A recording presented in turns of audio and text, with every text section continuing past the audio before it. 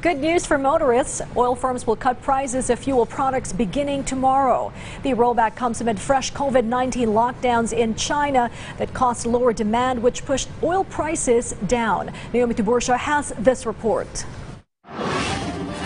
After a few weeks of successive oil price hikes, the cost of all petroleum products will be on a rollback tomorrow. Select oil companies have already announced the implementation of the rollback at various times tomorrow. The price slash is 2 pesos and 60 centavos for each liter of gasoline, 1 peso and 55 centavos per liter of diesel, and 1 peso and 60 centavos per liter of kerosene. Even with the rollback, some motorists share their divided opinion on the movement of oil prices. Hindi ko na alam kung matutuwa ba ako sa pagbaba ng krudo na yan kasi yung nakaraan, 6 naman yung itinaas. Wala na sir, pampultang eh.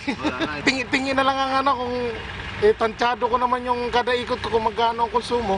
Pagka pataas ng pataas yung gasolina, konti lang ang nakikinikita namin. Sana sa susunod na linggo, meron pa ulit na rollback. Malaking bagay sa mga driver yan.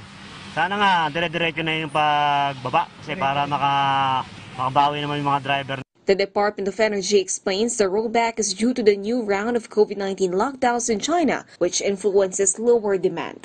Number 1 po na consuming country ang China. Malakihan kung bumili ng fuel in the international market. So pag nagka-problema po yan, nagkakaroon po ng pagkakalma yung supply pressure.